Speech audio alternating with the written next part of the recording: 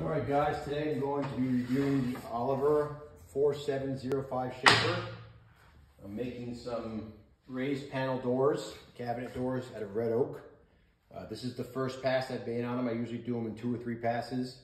I like to glue my 3 sides up first, slide my center panel in once it's done, and then glue the last style up.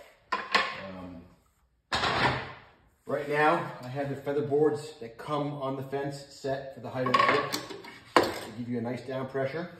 I have the guard up so you can see that I have a Freud center panel bit in there installed with a router 1/2-inch collet attachment that they make for this spindle on this machine.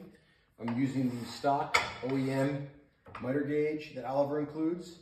And one of the beautiful things about this table is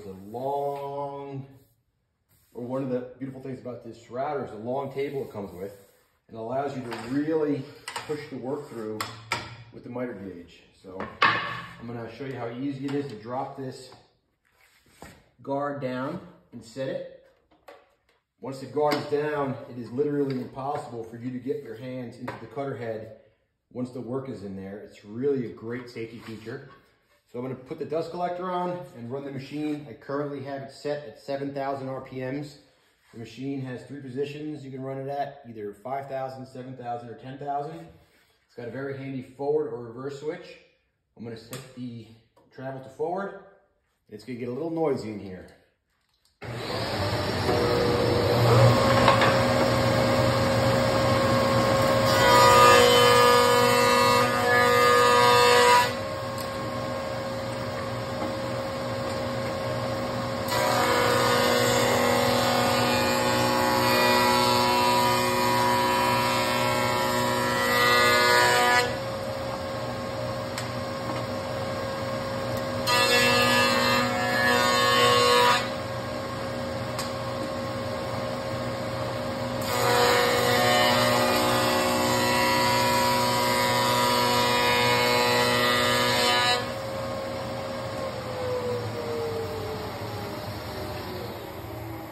There's one pass on the shaper.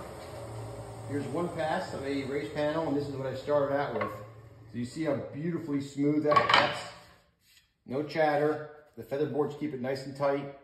The wood is perfectly smooth, no burn marks. I really can't say enough good things about this machine. They've thought about everything when they built this one.